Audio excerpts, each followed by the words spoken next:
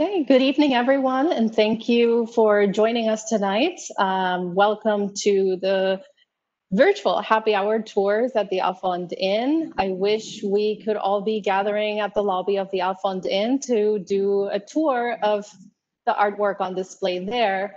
For now, we're going to meet here and hope that we'll see each other very soon at the Alfond Inn. My name is Gisela Carbonell. I am the curator at the Cornell Fine Arts Museum at Rollins College. And today we're going to be talking about a selection of works from the Alfond collection that speak to this particular moment in a very positive and uplifting way.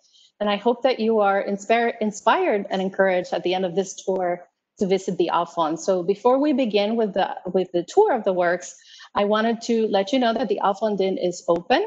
If you would like to go see the works in person, you don't need a ticket. You can just go to the Alfond and enjoy the artwork there.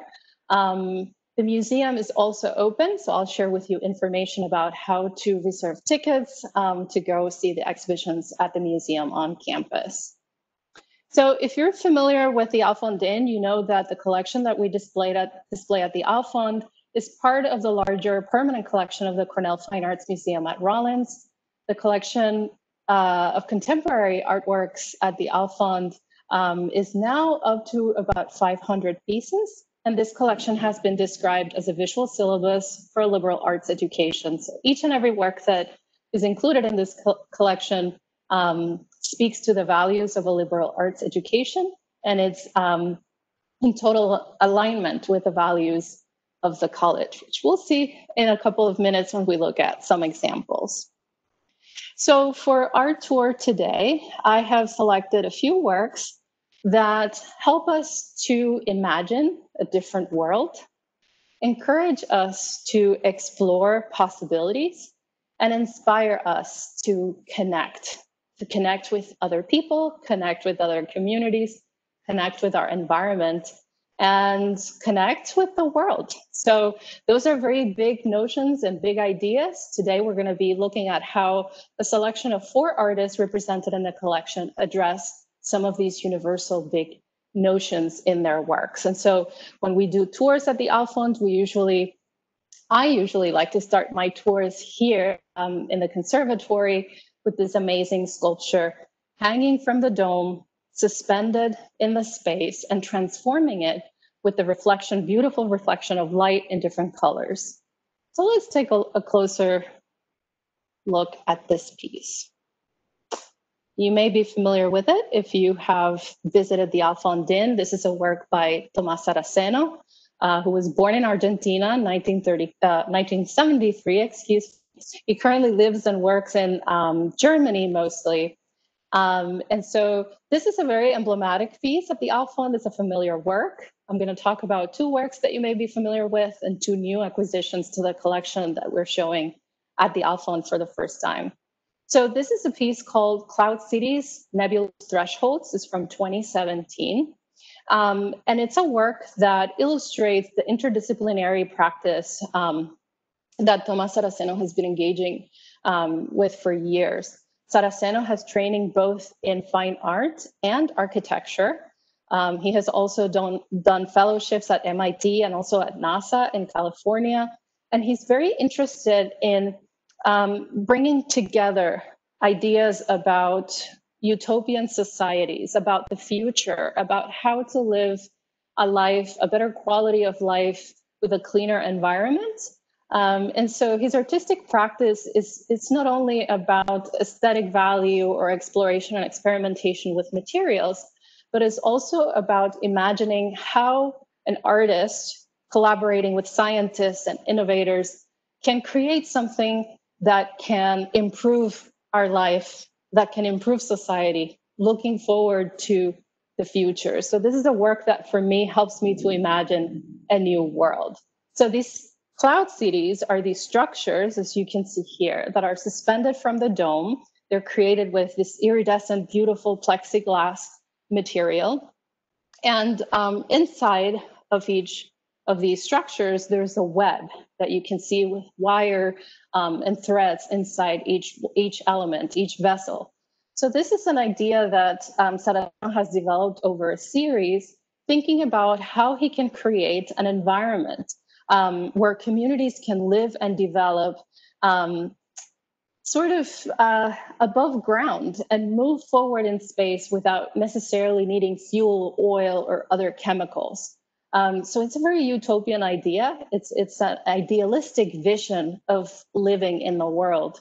But it's also interesting that for developing the series, he has, as I mentioned, worked with scientists and innovators in trying to develop a model for what a suspended cities composed with multiple clusters could be. And as part of his research, he investigates spider webs. So the webs inside these structures are perhaps evocative of spider webs. He looks at how other living beings construct these kinds of support systems and habitats. And he gets inspiration from them. So I think when we bring students to the Alfond to look at this work is a great example of how art is put here to work to improve life, to at least envision a better world, to be inspired, to think about possibilities, right? And to encourage us to explore beyond what we know and beyond what we have, imagine something better, thinking about the future. And so I included a couple of images here of sketches and other projects related to the series, just to give you an idea of how these works can expand to a much larger scale. At the Alfond, of course, suspended in the conservatory, that evokes also the shape or the webbing, right, of spider webs. That shape is perfect for the work.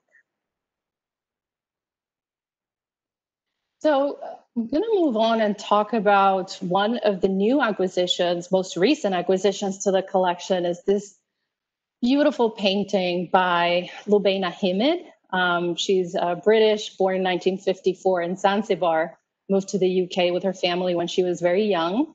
This is Three Architects and Close-Up, Ideas for Development. And this was painted in 2019, exhibited last year at the New Museum for the first time in New York, and then came to us, and it is currently on display at the Alfond on the first floor at the end of one of the hallways.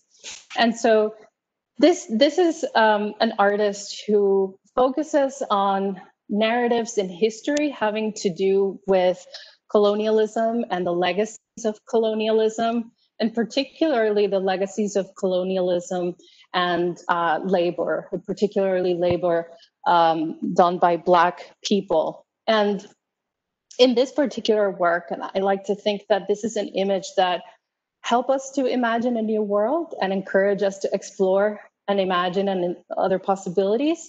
Because if you think about it, she's depicting here three architects, but these are three female architects. And in addition, there are three Black female architects. And they are working in this architecture studio, trying to design and come up with ideas for designing and developing a new world.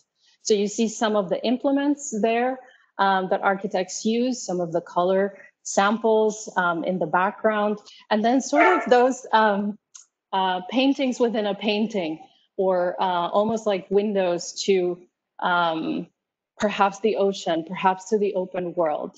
Himid's mother designed textiles and patterns, and that's something that comes across in her use of color and pattern in this world.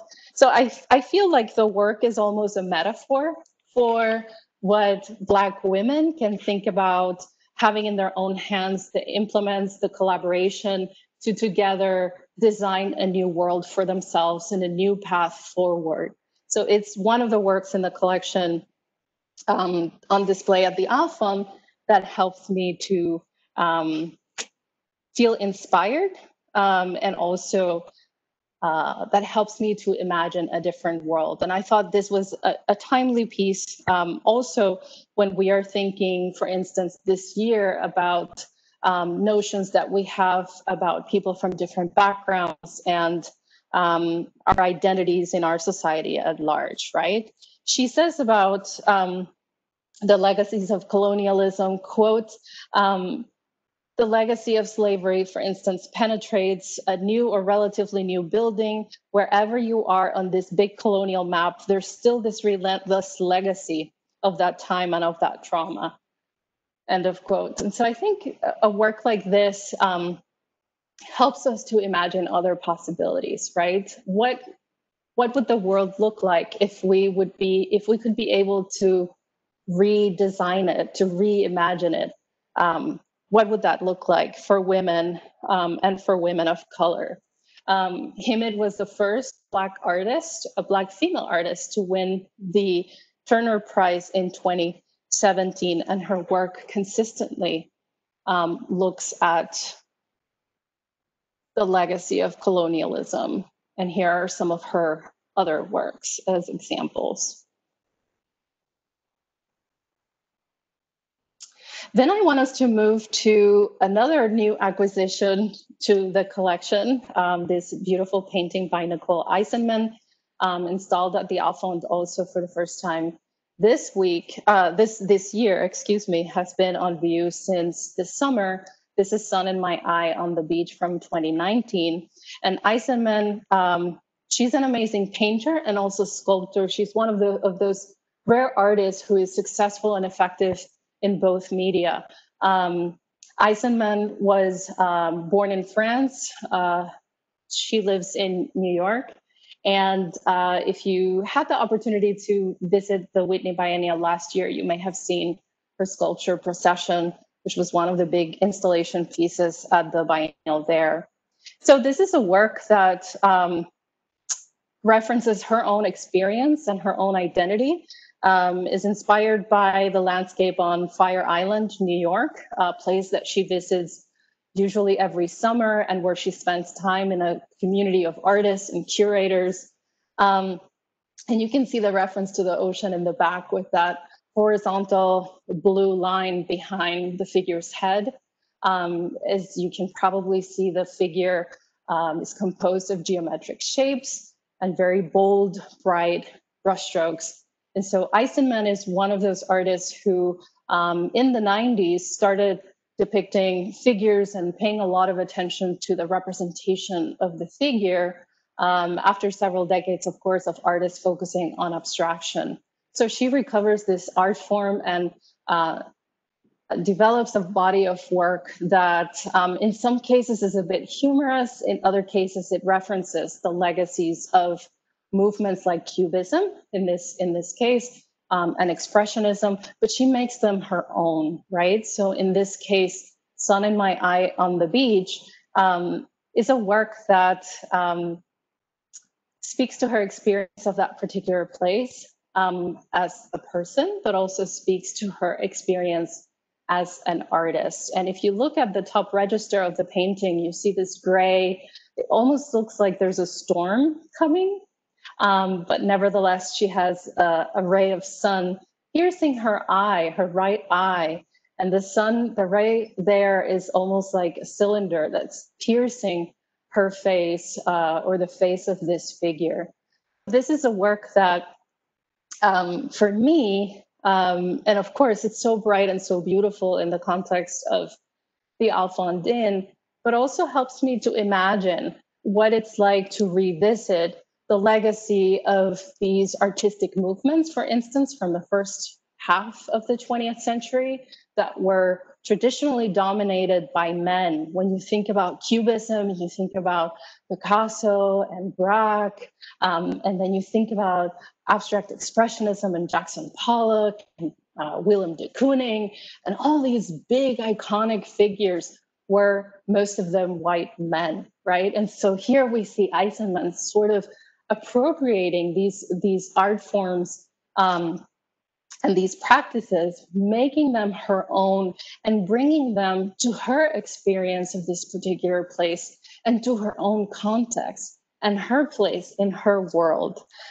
She says, I have a quote by her here. She says, quote, I paint the figure because I know the world through my body, end of quote. So she's really thinking about her context and her surroundings as they reflect from her and her own experience. And so I find this piece very inspiring, and it's very beautiful, and we're very glad that we have it at the Alfond Inn. Here are a few of Nicole Eisenman's paintings on the right and on the lower left. And on the top left, we see her sculpture procession that I referred to earlier, which was displayed outside as part of the works in the 2019 Whitney Biennial, which was a very impactful and impressive work.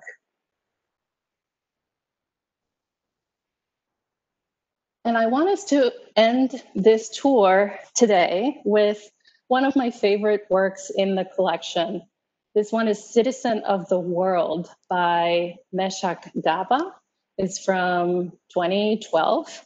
And this work is installed in the lobby of the Alfond Inn, and you can see it here. And I wanted to include these images so that you can have a sense for its size and also its presence behind the concierge desk at the Alfond Inn. So Gaba was born in Benin and spends his time between Benin and Rotterdam. And he is really an international, global artist who approaches his art and his practice through that lens because of this multiple cultural identities, European and African, African and European, in his lived experience and also in his works. A lot of his pieces incorporate flags, flags from different countries of the world, coins, bills, things that have currency, but also that have a lot of symbolic value in culture and in the global in the global sphere, right? So a lot of his work is about cultural identity and globalization, migration, movements of people to different places, with a sense for bringing people together and creating works that unify us instead of divide us. And that's one of the things that I love about this piece in particular, because it speaks to one of the main points of the mission of Rollins College, which is to prepare our students for global citizenship. And so here in Citizen of the World, we can see that, I'm going to go back one, we can see that Gaba has attempted here to create a global flag. So he has taken the flags of all the countries in the world, and he has created this sort of vortex or point where all of the flags come together. So when you look around the edges of the piece, you may be able to identify some of the flags, but as you look to the center, they all come together and really they blend together, they become one. Right? So it's a very uplifting and optimistic message of unity and of hope. And I think in this idea, thinking about works that help us to imagine a different world, that encourage us to explore, or that inspire us to connect, I think these are great examples for that. And the work by Gaba sort of brings it all together. So here are a few examples of other works by Meschac Gaba, where he's using the idea of the flag, a symbol that identifies and stands for large groups of people from different experiences and different backgrounds that nevertheless identify with that particular symbol. And here configured in different ways. We see the globe with all the flags on the right, the tent on the left, which is part of a project that he has done where families can go in the tent and do different types of art making activities. And then the reference to the United Nations and the different countries on the lower right. So these are some of the works that we have at the Alfond that speak to some of these ideas of reimagining and unity, which I think where we are right now, especially in 2020, with everything that has happened this year, which we acknowledge, and we have other works in the collection that speak more directly to some of the events that have taken place this year. These are 4 works that inspire me and that help me to feel hopeful about the future, and also that make me, that remind me about the important work that artists do in our communities and in our world to bring us all together. So with that, I wanted to thank you for joining us. Remind you that if you would like to visit the museum, which is open to the public, you can visit our website at rollins.edu/CFAM to reserve free time tickets to go visit the exhibitions at the museum. You can follow us on social media at CFAM Rollins. And if you're interested in reading more about the works in the Alfond collection, we have the Art for Rollins volumes 1, 2, and 3 pictured here that you can obtain at the museum store, or you can visit our website collection pages to read more about our collection. Thank you so much for joining us tonight, and I can't wait to see you next time. Bye-bye.